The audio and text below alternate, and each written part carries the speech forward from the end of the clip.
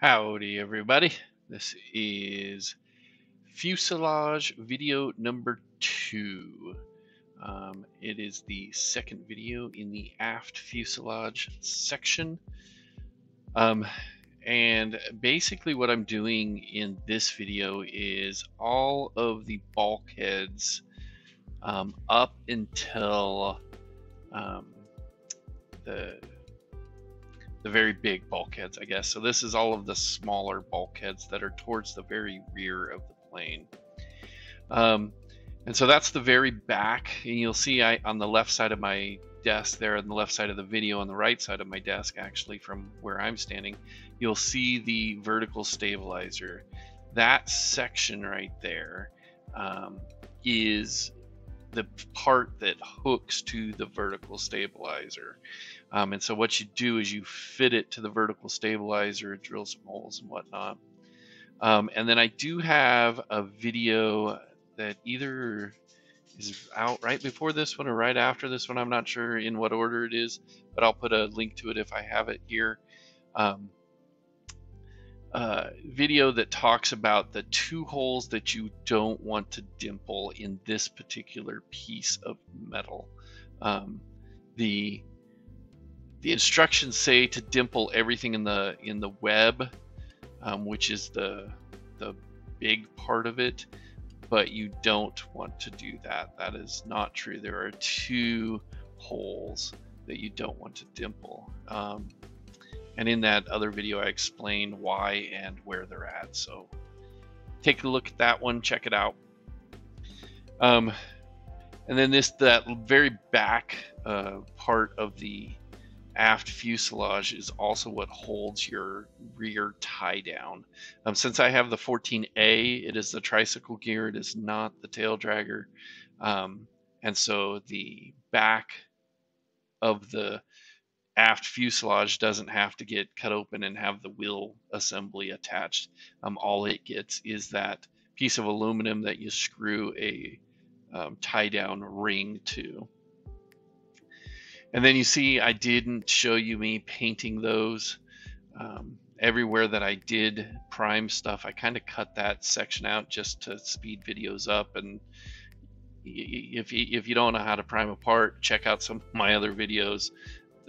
I've done it what feels like 1.5 million times, even though when I started I said I wasn't going to prime a whole bunch. For some reason I ended up doing it, and I'm not sure why. I do have a joke for you guys, and I will preface this joke by saying that my older parents didn't get it for the longest time, and they thought it was stupid, and I think it's absolutely hilarious. So that's the preface for this particular joke. So if you have a cricket ball in one hand and a cricket ball in the other hand, what do you have? A very big cricket.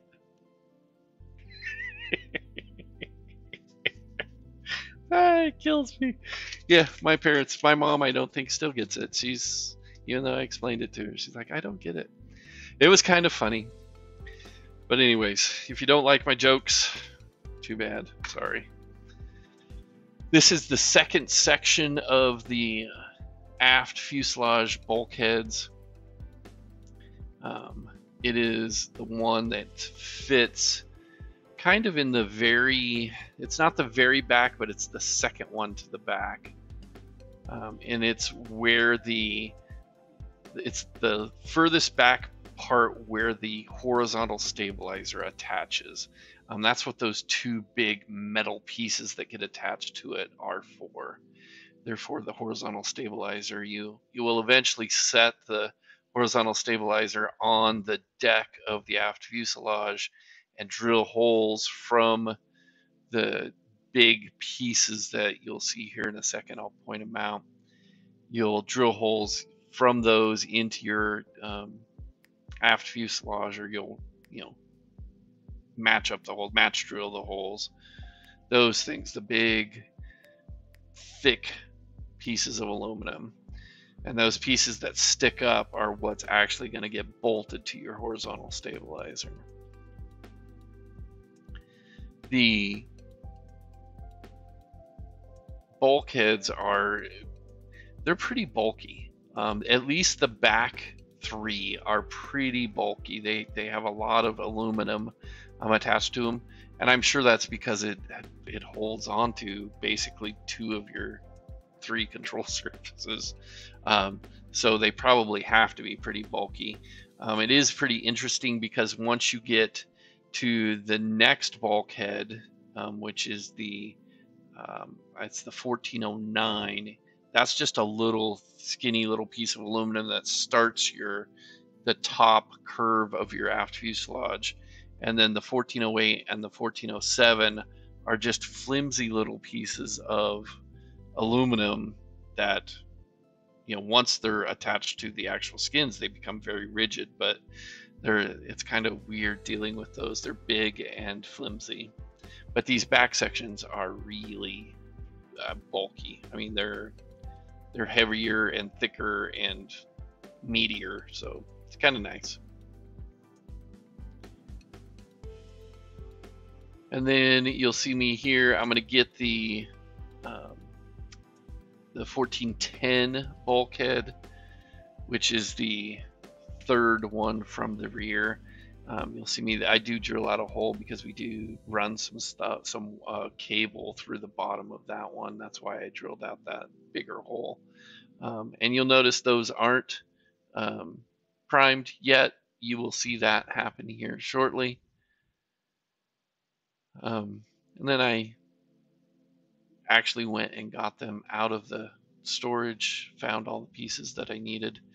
Because I was today, on this day when I was doing this, I was going to just do those two, but they went together pretty quick. They were pretty easy to get situated and put together, and so I was like, I'm going to do another one. And you have to be careful when you decide. You're like, okay, I have a plan for what I'm going to do in this particular day. And then if you decide to do more, you have to be very, very careful and make sure you're not tired and you know what you're doing and have read the instructions. I didn't make any mistakes on this particular piece. It was rather easy to do. But I will tell you that I have had things where I'm like, I can do a little bit more, and then I end up getting myself in trouble and screw up something, and then I have to order it and wait a couple weeks for it to show up. So don't do that. Make sure you're well rested and understand what you're supposed to do. And I know I told you I wasn't going to show you much, but you'll see, boom, there I am finishing up painting. And then watch. Here we go. Boom. They're dry. See how easy that is? It's kind of nice. So this is the third bulkhead from the rear in the aft fuselage. And it actually, those two little pieces that stick up, those will actually bolt onto the forward spar of your horizontal stabilizer. So your horizontal stabilizer kind of fits in there.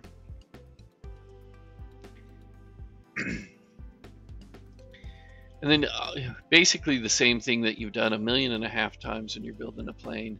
You drill stuff out, you get rid of the, you deburr it, get rid of all the things that don't really fit right.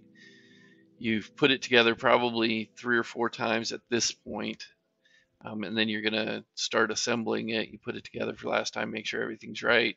You double check your instructions there. You make sure everything's lined up right. You put some clecos in, double check it again, and then you start smashing rivets.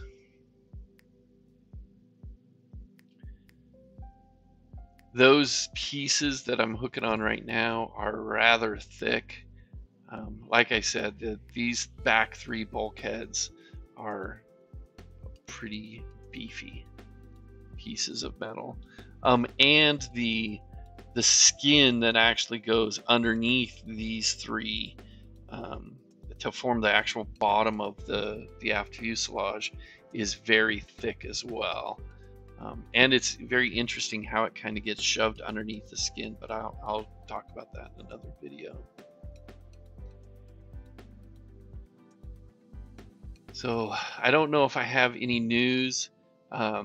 These videos are coming out months after the whole problem with the cracked dimpled holes in the laser cut parts. These 3 bulkheads were not laser cut, but the other 3, the 1409, the 1408, and the 1407, were laser cut. And I did double check all of those and made sure that I have no cracks.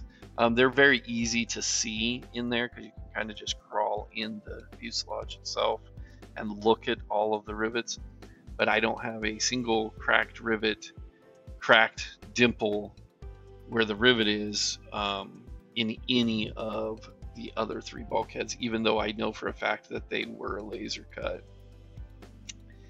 And it was odd. Vans did put out some pictures of what the cracked, dimpled holes kind of look like, and it's not really a crack. It's more of it's not perfectly round kind of thing. And none of my holes looked like their pictures, so I'm not sure what happened there. Maybe it was a good day. Hopefully it was a good day. I'm not sure what Vans is going to say about that. So we'll see what happens there. And then this is me just finishing up that the horizontal stab attach bar bulkhead. That's what that piece is called. And that's all there is. As always, if you have any questions or comments, please let me know. Feel free to subscribe and like these videos.